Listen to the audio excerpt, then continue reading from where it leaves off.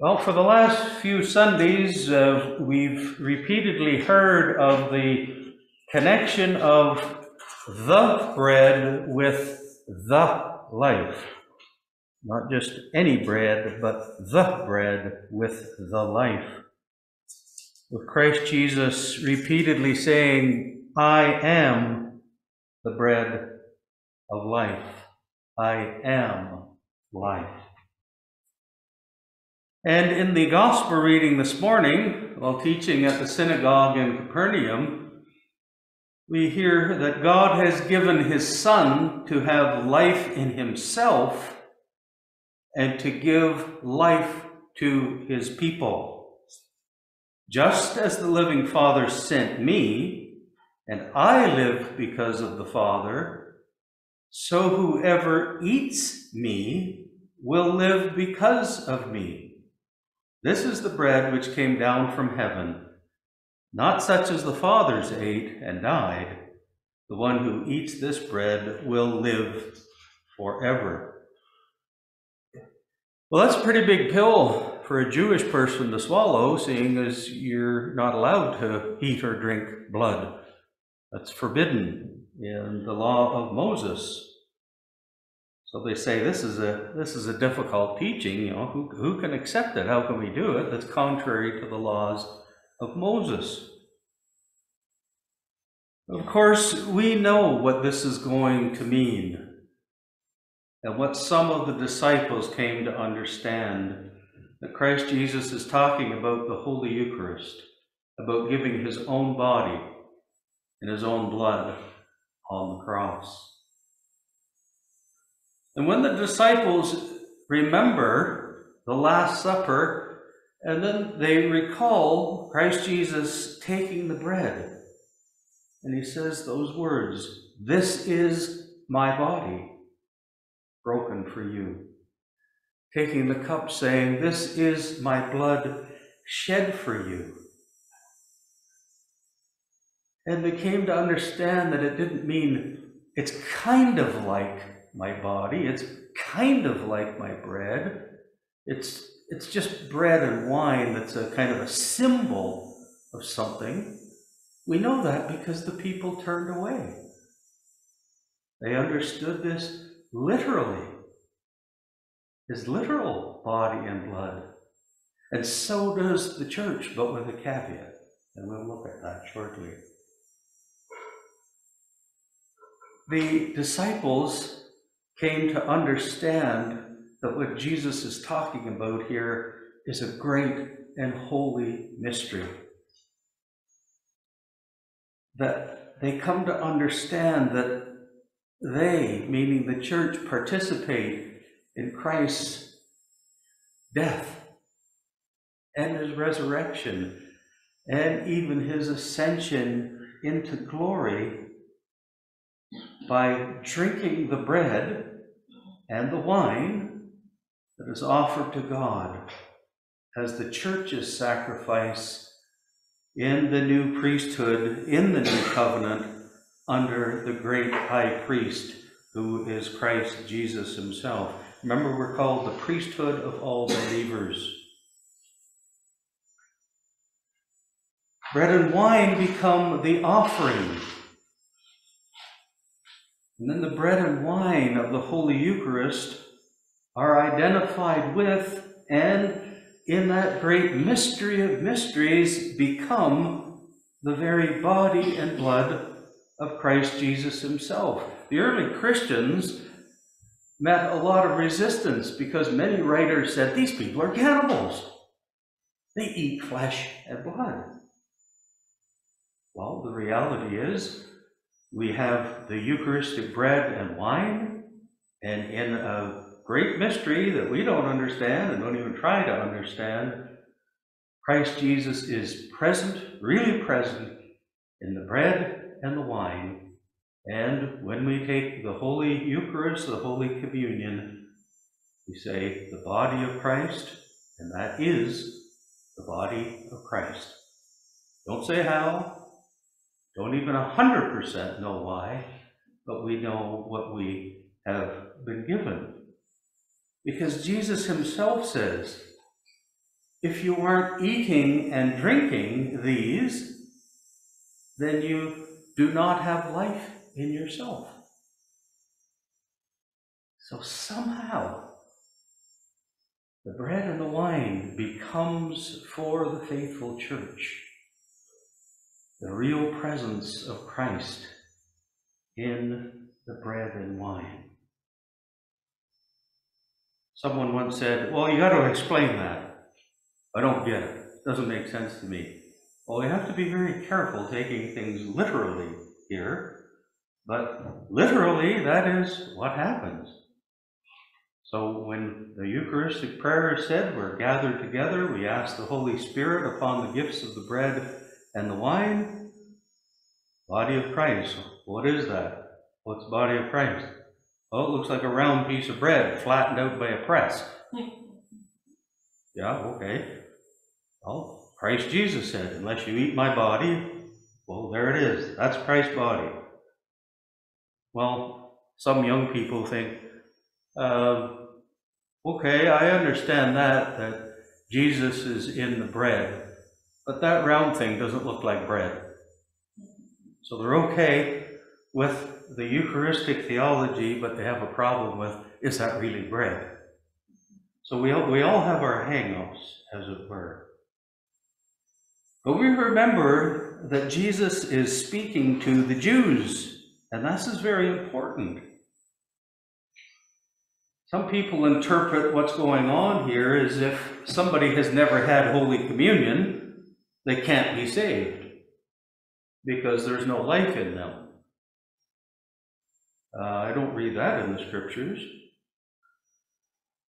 But Christ is speaking to the Jews who are supposed to know who he is. This applies to everybody that knows who Christ Jesus is. And if they think they can carve out a life without him, who is the life, and if they're just going to think about Moses and keeping the laws and keeping the commands and brag about the manna in the wilderness, but not realize or believe that Christ Jesus is the living bread that comes from heaven, they have actually rejected the Messiah. And that's true for people that come to church for 70, 80, 100 years. And they don't really believe any of this stuff. They just kind of go through the motions. Well, that's actually rejecting the Messiah. And as Christ Jesus is teaching these things, they can't handle it. They just can't believe it. It doesn't fit within my human brain. And then he says the Father has to bless you. You have to open your eyes. You have to want to see. You have to want to understand. You have the ears, but you have to want to hear. It requires something of us. Nonetheless, many of his disciples drew back and they no longer went with him because they're scandalized. And the bread, and the living bread, and the bread of heaven, I came down from heaven. The bread that I give for the life of the world is my very own flesh, and unless you eat the flesh and drink the blood, you have no life in you. They wanted no part of these scandalous words. And again, this is a hard saying for the Jewish people. Drinking flesh and blood is blasphemous to them. But they are required to know that he is who he says he is. He is their Messiah. He is the Messiah. And the church believes that he is the Messiah. And so his words do fit with the church and are accepted by the church. Yes, we may not be able to completely handle it. Yes, we may not completely understand, but you have ears, you have eyes, and you want to see and you want to hear. And God will bless you if you keep that way of your soul, to be always seeking, to be always knocking. And then we have that very grand question, do you also wish to go away? And Simon Peter answers, Lord, to whom shall we go? I remember son Ray being in med school, and it was so difficult for him with his circumstances at home, with his wife with transplants of the dual transplants of her lungs. She was so sick before that. And I said, did you give up on your faith? And he said, where would I go? Where would I go? There is no one else that can bring life and truth. And I said, even if she dies? And he said, yes, even if she dies. Lord, to whom shall we go? You have the words to eternal life, and we have believed, and we have come to know that you are the Holy One of God. What truthful words are spoken here of faith-seeking understanding. We have believed in you, we've followed you, and now we've come to know that you're the Holy One of God, but we don't understand what's going on yet. We're mixed up. It isn't quite clear yet. St. Peter would go on to deny Christ 3 times. Yet he's reintegrated into the 12 by Jesus' 3 questions. Peter, do you love me? Those questions from the risen Christ resonate within every disciple of Christ. Do you wish to go away? Their answer is, to whom shall we go? You have the words of eternal life. We have believed, and now we have come to know, meaning we are coming to know, that you are the Holy One of God, and what that means for each one of us is on our own unique journey with Christ. Will you go away to? Where are we going to go? The church must answer that question each and every day. We do that personally, and we do that corporately as church. Christ Jesus had to answer that question many times in his sinless life, did he not? When he started his public ministry, he was baptized and driven into the wilderness by rods and clubs. No, the Holy Spirit leads him into the wilderness to be tempted by the evil one. He was tempted not to be the Messiah, not to be what God had sent him to be. He's led into the wilderness, tempted by the evil one, fasted 40 days and 40 nights, and afterwards he's hungry, and then the tempter comes and says to them, if you are the Son of God, command these stones to become loaves of bread. There's the temptation. Change these stones into loaves of bread. Jesus did give bread in the wilderness.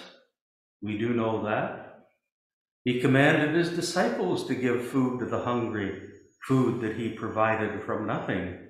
He fed the people that are hungry. And now he's hungry, and the evil one says, okay, if you're the Son of God, provide yourself with some bread and change these stones. And Jesus comes back with, it is written, you shall not live by bread alone, but by every word that proceeds from the mouth of God.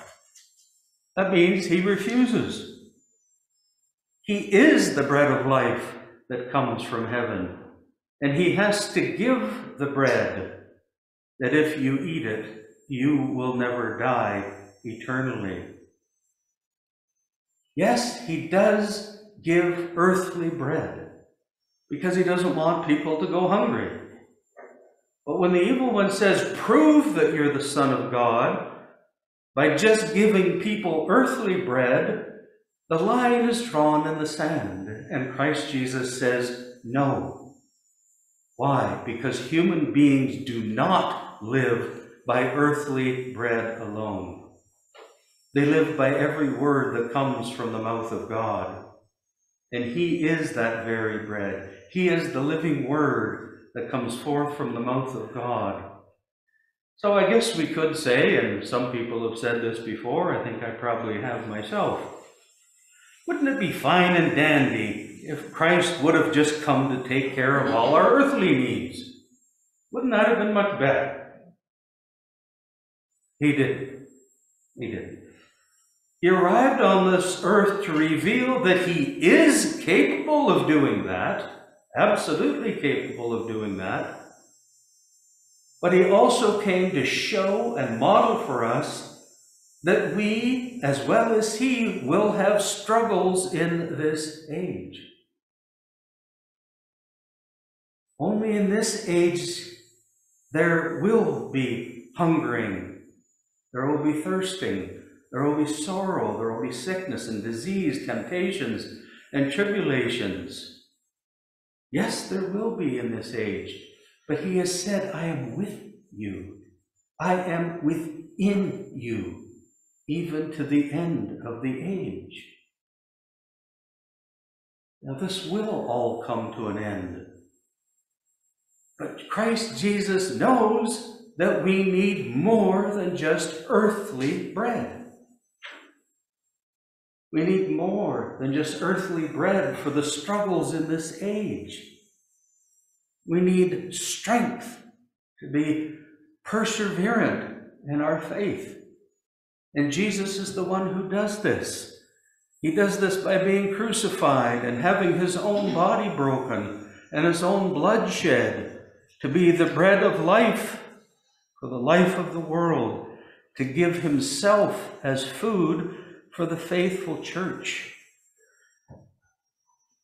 Well, somebody asked me the question one time, yeah, okay, that's good, all right, Holy Eucharist, bread and the wine, body and blood, yeah, it's somehow a mystery that becomes somehow the body and blood of Christ that we take within, and there's an exchange there that Christ is present in power and renewed within us. But, and here was the question, if he's the bread of life that is eternally superior to earthly bread, why does he teach us to pray, give us today our daily bread, in the Lord's Prayer? Aha! Gotcha! Well, why does he? He said, don't be anxious about your life, right? Don't worry about what you'll wear, what you'll eat. God knows you need all these things. Seek first the kingdom of God, and all these things will be added unto you. So why pray upon pray all the time? The early church 7 times a day with the Lord's Prayer. Give us today our daily bread. It's right there in St. Luke's Gospel and St. Matthew's Gospel. Well, some have swept this over and said, well, this means give us enough daily bread, real flour bread, barley bread, whatever it might be. Just give us what we need to keep us alive every day. Well, that's not true, because some people starve to death. There's a bit of a hole in that argument.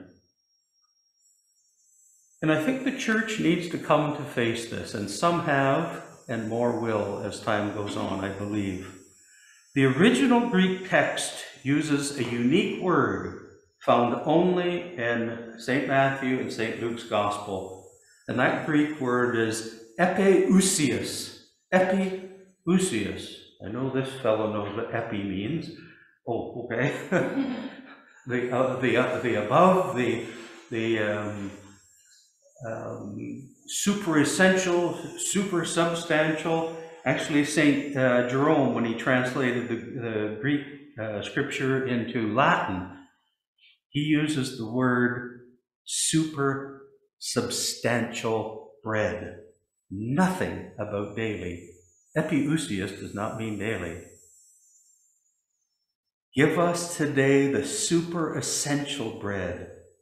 Christ Jesus in the Lord's Prayer isn't talking about bread. The bread that's at home in your cupboard or in your fridge.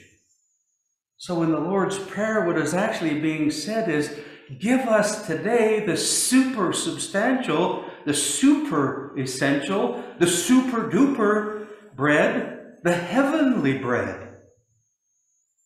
Which means, our Father, give us Jesus Christ himself every day, because we need him. You know that we need earthly bread. You know that we need earthly drink. And if we're starving and dying of thirst, then some of your people should do what they can to help us. You look after all. The rain falls on the just and the unjust. But how is the faithful church given right now Christ Jesus himself in the Holy Eucharist? You ever notice what prayer it is that we pray before the Holy Eucharist? Right before. Which one is it? Now, as our Savior Christ has taught us, we are bold to pray. Our Father. A dear spiritual mentor of mine, God rest his soul, wrote beautifully of this. He wrote, that's Father Tom Hopko. He wrote, the church prays with boldness, without condemnation, with pure hearts and humble voices, calling God Father, that he would give us the supersubstantial bread. The supersubstantial bread that God the Father gives us is his own Son, Christ Jesus. Jesus said, I am the bread of life. I am the living bread that came down from heaven. I am the bread that if you eat, you will never die. Seek this bread with all your heart, with all your soul, with all your mind, and with all your strength. Seek the bread that I myself am, because I, Jesus the Messiah, the Son of God, the incarnate Word, I who am the way, the truth, and the life, I also am the bread of life. And the one who eats this bread will never die. Christ Jesus says, yes, you have to have earthly bread that you share with others so that they don't starve and you don't starve. God provides that bread, but don't just labor and focus just for the bread that perishes. Come to get the living bread, that when you eat it, you never die. Jesus said, I am the bread of life. And the only place you can find that is on the altar, the body and blood of our Lord Jesus Christ. The prophet Amos proclaims, behold, the days are coming, says the Lord God, when I will send a famine on the land, not a famine of bread nor a thirst for water, but a famine of hearing the words of the Lord. They will wander from sea to sea and from north to east. They shall run to and fro to seek the word of the Lord, but they shall not find. Many people believe Amos is speaking of today. Christ Jesus is the living bread, the living word, the living Lamb of God, whose body and blood sacrifice takes away the sin of the world. No longer bulls and goats. He's the teacher who gives the word because he is the word.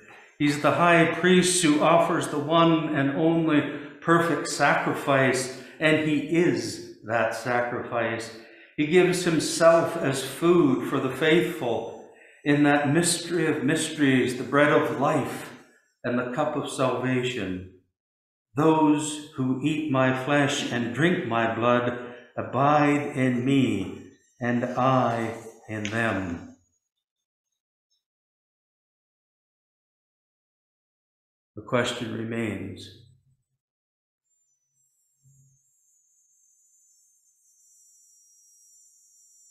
will you go away too?